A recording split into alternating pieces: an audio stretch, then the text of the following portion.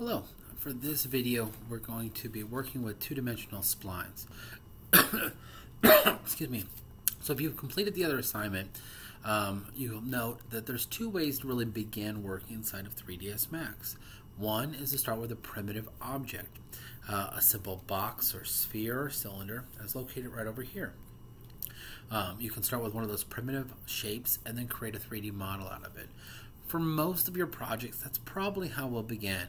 Most of the time, that's how I begin with a lot of my models. But I want to show you all a couple of really cool tricks and tools that can sometimes be used to create models that would be otherwise really difficult to make. So while we can create most things out of these primitive objects, the second little button over here underneath the Create tab, so you can see again, if we're looking at the interface, we're over here in our command panel. We're going to be underneath that first tab, which is a little plus sign, which is Create tab, and then the second button over, which is Splines.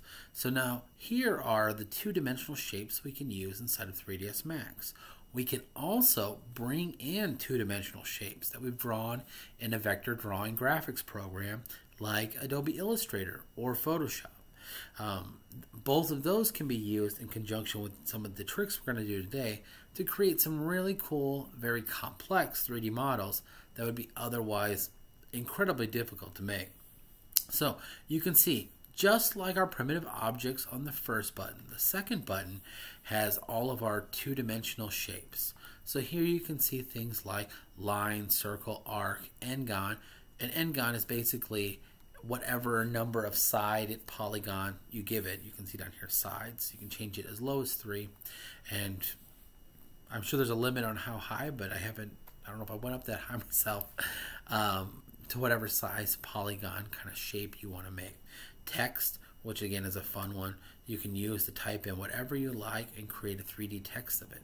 Now, one really cool trick with text, this will work with any font installed on your system.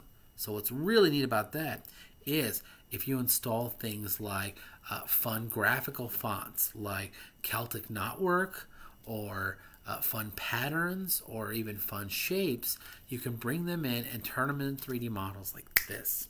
So I've done that, for example, creating some really great filigree work on 3D models by finding some really cool like Celtic knotting like font, typing in whatever letters make the shapes I like, and then turning it into 3D pretty easily.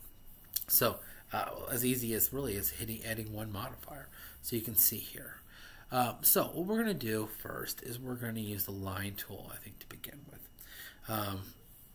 Now, the key thing about using two-dimensional shapes is you don't want to be using them in the perspective view. This is our three-dimensional view, and we're working with a two-dimensional shape, so we want to stick to these three kind of other viewports for working with two-dimensional shapes. Now, we'll modify it in 3D later, but when we're creating them, we want to stick to these. Because it's a two-dimensional shape, if we create it in our perspective viewport, funky, weird things can happen.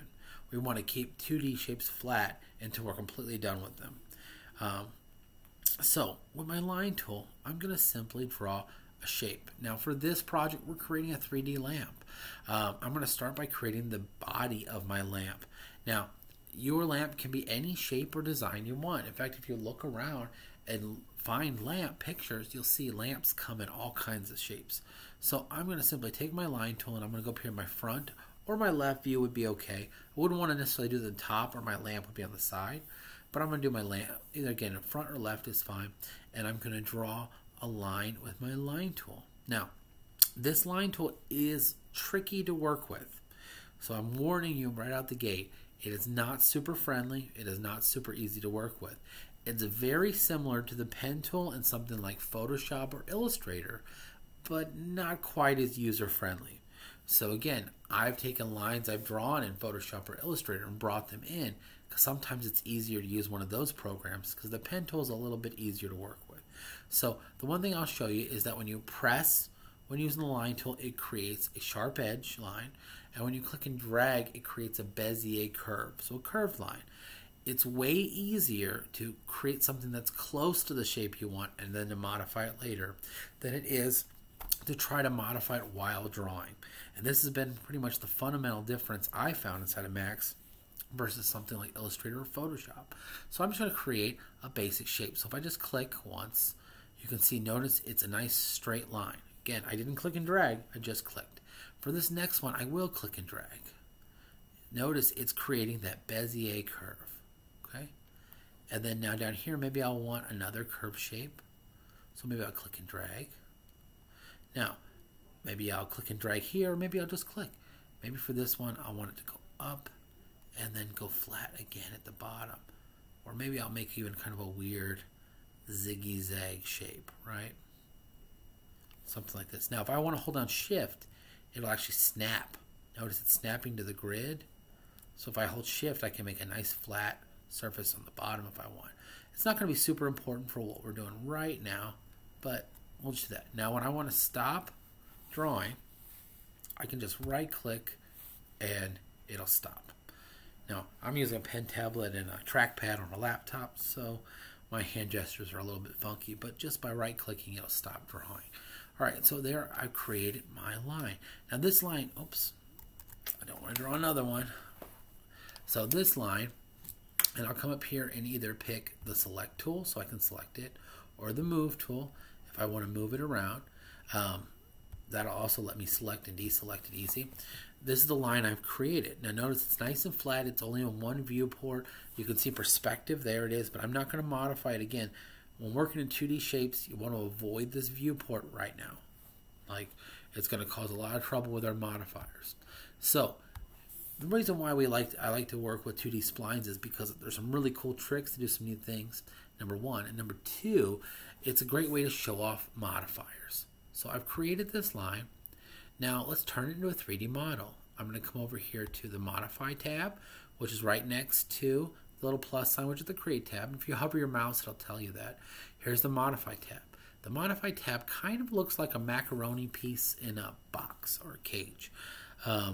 Sometimes some versions of Max have this looking kind of like a blue rainbow is what I used to call it, but it looks more like macaroni right now. All right, so here I can see my line. Now the line is actually made up of 3 pieces. These are the components that make up our 2-dimensional shape in 3D. Vertex, which are our points, and you can see I can, with the Move tool selected, I can come in and actually move them. Again, I'm working in my 2D view. That's going to be important for keeping it making sense and logical. And you can see I can kind of move these handles to change the curve. I can move the position of the vertex. I can make lots of adjustments pretty easily with this. Again, under vertex. Now vertex are the points. Segment is the part in between. It's the interpolated line, if you will. The piece that goes between one vertex and the other. And then the entire part of a shape is called a spline. Now, for this shape, there's just one. So Spline is going to select everything. But think of like the letter O.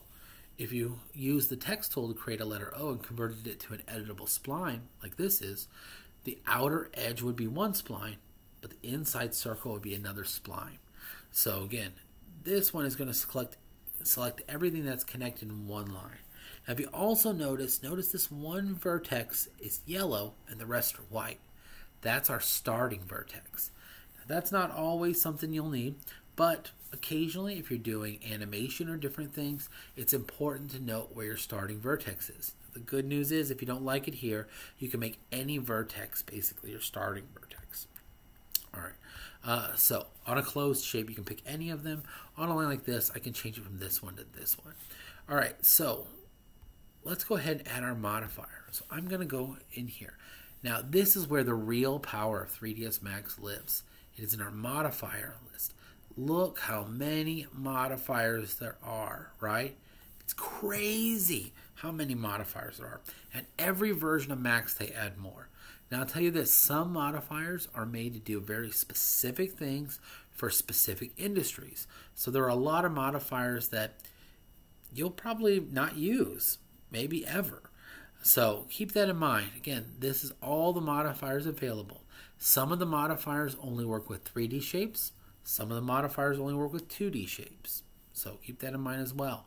We're going to be using one that works with a 2D shape called Lathe. Now if you hit L, it'll jump down to lathe as well, or you can scroll down and find it. Now you can see with just adding that modifier, bang, now I've got a 3D shape. And this is not, if we look in the perspective view, we can see it real well, but this is not the shape that I necessarily meant to make. Okay, for a lamp, it looks okay and interesting, but see how it crosses over itself? That's kind of funky, and I don't want that. Obviously, a lamp in real life wouldn't go all the way to connect it in the middle. It'd fall apart. So I'm going to change it. So what I'm going to do is, under the lathe tool, I'm going to click axis. And again, in that same viewport I drew it in, that's important, I'm going to move it over. You can see I can move it one way or the other to create a shape. Now this is actually closer to the shape that I originally wanted. But notice that mine is dark. If I go this way, it looks solid. This way it looks dark and shaded. That's because it's inside out. When you create a shape like this, you're generating 3D geometry out of math. But the geometry itself doesn't necessarily know what you intended to be the inside and the outside. If you think of a game, if you've ever played a game where you fell through the ground, or played with somebody who wasn't a very fair sport, and they fell through the ground, and they could shoot people from underneath the ground. Just like that. In 3D polygons only render or really have surface on one side. The other side is see-through. So this is Max's way of telling me it's inside out. I'm seeing the interior of the shape, and it's shaded because it's the inside. But that's a super easy thing to fix. So I'm going to come over here under my parameters where I have all my great information about this modifier. And each modifier is going to have its own parameters. So keep in mind, this menu will completely change depending on which modifier you have. But it'll always show you the different options you have for the modifier. And a modifier will always change the geometry or surface or elements and parameters of the object you apply it to. Okay? I know it's a lot to take in. I'm doing a lot of talking. Again, all I've really done is draw a line and add a modifier. So we haven't done a lot. So if you're feeling a little overwhelmed, don't worry. Now here, I'm going to click flip normals, and you're going to see now the inside's the outside and the outside was the inside, so it flipped back.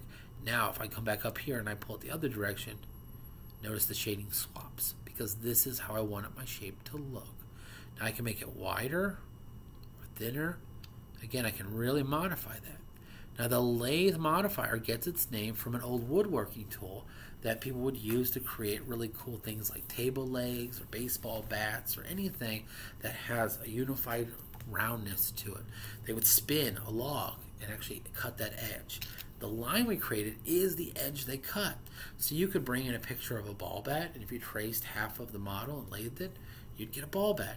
If you brought in a picture of a glass, you could actually trace that edge and create that glass.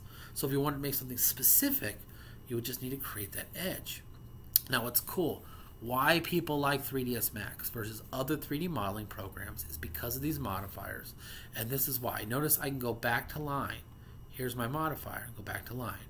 Now I can hit this little test tube looking icon, show end result, and it'll show what it looks like after the modifier, but I'm editing below it.